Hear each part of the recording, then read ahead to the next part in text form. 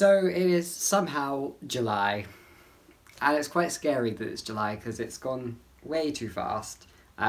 We've reached that halfway point of the year now, so we've got 6 months left ahead of us, and I'm doing well on my Goodreads challenge. I think I'm on target actually, maybe one book ahead, so I think I've read about 51 books, so doing well. And now I guess I'm here to do the books that I'll be reading for July with my new theme. The theme for this month is probably going to be the biggest challenge for me that I've probably done this year, which is exciting in itself, but also a bit daunting, I guess, maybe. Who knows? We shall see. But anyway, the theme for this month is a month of reading classics. If you've been on my channel for any amount of time, you probably realise that I seldom read classics. I've read a few modern classics, usually from like the 1930s, I guess, onwards, and I do enjoy some of them. Most of the reading that I do is contemporary, if not, you know, recent, at least within the past 20 or so years. I've kind of had a bit of a tumultuous relationship with classics in the past, in that I find it really hard to find ones that I actually like and enjoy. I have had very bad experiences. I really don't get along with, at least, Charles Dickens' works. I've had zero interest to read Jane Austen. Like, the books just don't sound interesting to me. A lot of the classics that, you know, are the most talked about classics tend to be sort of the premise that doesn't really grasp my interest. Of course, most of the classics that I have read have been through school. I've tried some outside of school, particularly I've tried Charles Dickens outside of school, and there have only been really 2 classics that I have actually enjoyed enough that I've kept and reread. And those 2 are The Picture of Dorian Gray by Oscar Wilde, of course, and Wuthering Heights by Emily Bronte. Now, those 2 books are ones that I do really enjoy, and so what I thought for this month is that I wanted to find classics that I thought had similar themes to those 2, because then at least there was a more likelihood that I would enjoy it. I want to give classics a go, basically. I want to read some books that have withstood the test of time and kind of inquire why they have, and whether we do actually need to, you know, really praise them to be such works of wonder or not. I specifically wanted to also look at British classics, so classics written by British authors, not only because that's my heritage, I am British, and it's part of my cultural history, but also I think it would just be a bit too easy if I had gone for looking for translated classics. But I've chosen to get some classics from the Penguin Black Classics series. Penguin Black Classics are beginning to broaden in a really great and interesting way. They're bringing more text to light, and actually they're bringing more diverse text. They're bringing text from other languages and other cultures and sharing them, whilst also bringing back some classics that might have kind of fallen off the radar within the British canon. So I've got 3 Penguin Black Classics here, and I've got a wild card at the bottom also, which kind of goes against everything I've said I would be reading. But, you know, these are the ones that I thought would be the most appealing to me. So the first one that I've got to read is The Italian by Ann Radcliffe.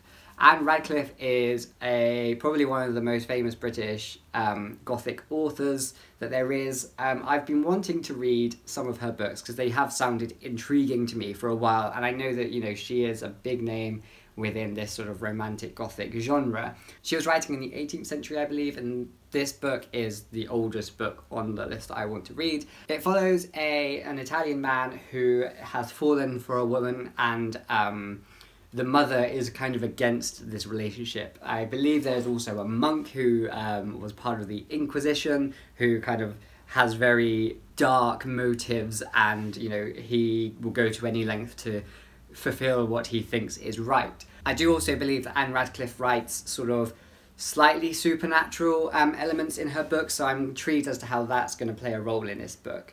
The reason I chose this one, not only because I want to read some Ann Radcliffe, but also because I think the themes in this one sound the most similar to the themes that I enjoyed in Wuthering Heights, i.e. that sort of dark love, that dark romance, and the sort of the family politics behind it, and also the supernatural kind of dark gothic themes of Dorian Gray, especially in reference to sort of the sin and immorality of Dorian Gray, which I think I'm going to find in here, or at least I hope I'm going to find in here.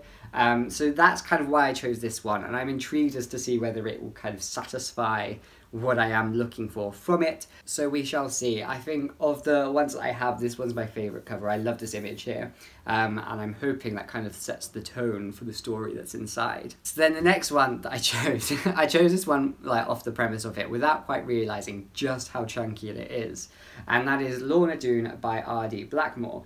Now this one is massive. I think it's about 700 pages, which is like the story itself, and there's a lot of notes because there's been a lot of revisions and editions of this story. Blackmore himself was writing, I believe, in the mid-19th century, and he, despite moving around a lot in his youth, he was a sort of Devon writer, so a lot of his books, particularly this one, are set in Devon. He has many books, he has written many books in his past, but I think most of them have actually fallen out of print, so this one is his most popular and the one that I guess brought him the most fame and renowned.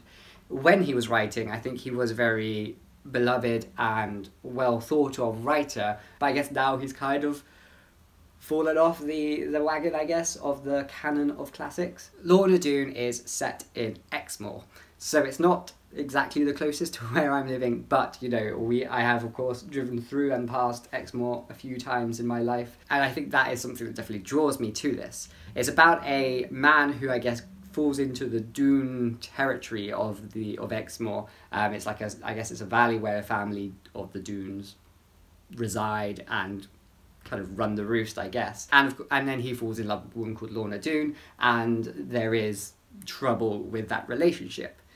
Again, the reason I chose this book was I think it might perhaps have the most relation to Wuthering Heights. Wuthering Heights, of course, is set on the Yorkshire moors. I think the moors themselves play a really big part in that book, and this is set, of course, on Exmoor, and I have heard that Blackmore writes place really well, so I'm hoping that he really captures that sense and that essence of the moors and of Devon, which is a beautiful part of the country, I may say, but I'm not biased at all. So I think that's what I'm looking for within this book. It does also have that sort of forbidden love element to it that you have in Wuthering Heights. I don't really think this has much to do with Dorian Gray. This more kind of appealed to me because of its links with Wuthering Heights. I just can't get over how big it is. So I think this is probably going to take me quite a while to get through.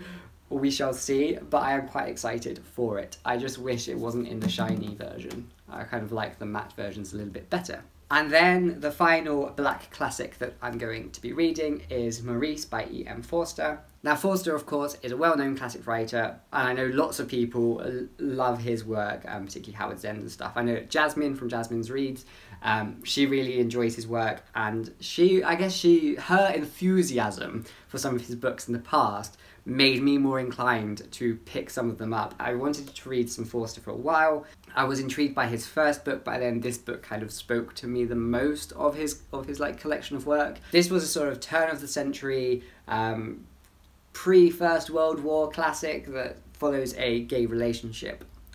It was written in 1914, I believe, but it wasn't actually published until after Forster's death in 1970.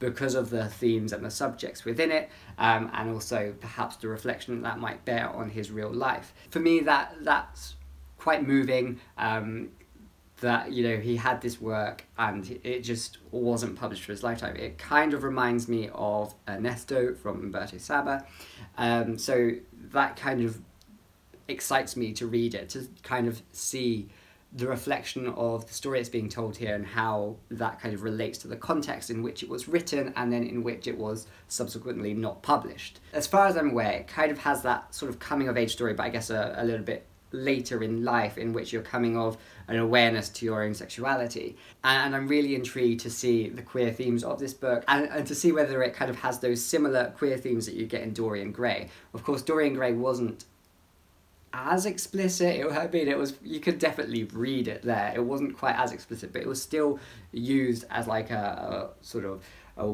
weapon against Oscar Wilde's personhood, and casting him in this sort of homosexual light, in which kind of put him in a lot of trouble ultimately. So this one I'm definitely intrigued about, and I'm hoping that, you know, whilst it's not going to be sort of dark and gothic as Dorian Gray was, it's going to have that sort of charm and that really poignant story within it. So those are my 3 black classics. I know a lot of people tend not to like the Penguin black classics because they're so easily scuffed and they're so easily sort of bent, folded, and they just kind of get a little bit, they look worn very quickly ultimately. You just have to read them once and they already look so well loved. And I don't know, I like the look of them being scuffed and having broken spines and everything on the shelf, especially when they're together. So, you know, we shall see what these books look like by the end of the month. The final book that I want to read is The Wild Card, and it's one that I've talked about on my channel before, and that's Against Nature by Joris-Karl Huysmans. Now this book is sort of the book that made a big impact on Oscar Wilde's life and inspired The Picture of Dorian Gray, and is also mentioned, I believe, in The Picture of Dorian Gray.